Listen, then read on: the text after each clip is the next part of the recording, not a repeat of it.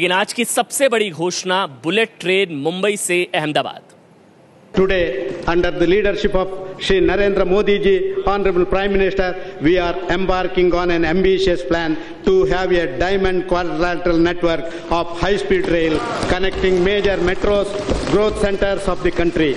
A provision of rupees 100 crore has been made in this budget for high-speed project, for taking further steps. While budget trains would require completely new infrastructure, high speed for existing trains will be achieved by upgrading the present network.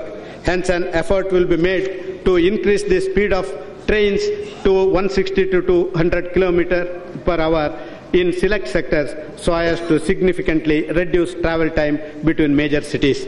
The identified sectors are Delhi Agra, Delhi Chandigarh, Delhi Kanpur, Nagpur Bilaspur, Mysore Bangalore Chennai, Goa Mumbai, Mumbai-Ahmedabad, Chennai Hyderabad and Nagpur Secunderabad. It is the wish and dream of every citizen that India runs a bullet train as early as possible.